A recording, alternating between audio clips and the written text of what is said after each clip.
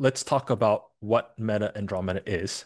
From Meta's engineering blog, Andromeda is described as Meta's proprietary machine learning system designed for retrieval in ad recommendation, focused on delivering a step function improvement in value to our advertisers and people. Let's translate that into what this actually means for advertisers.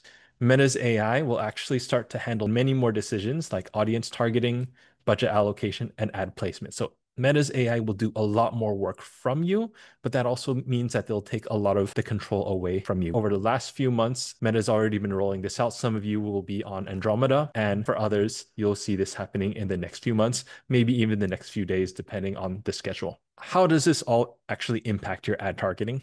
Well, in the past, in 2024, and for those that are currently pre-Andromeda, what you could do on Meta is you can define your audience. So when you run an ad on Facebook, on Instagram, you could actually define your target audience with detailed targeting based on their demographics, their interests, their behaviors, and even lookalike audience that you can define. Now in 2025, for those that are post Andromeda update, you will only now be able to suggest audiences to Meta under your detailed targeting. Once you define all those things, it will again mention very explicitly this is your suggestion.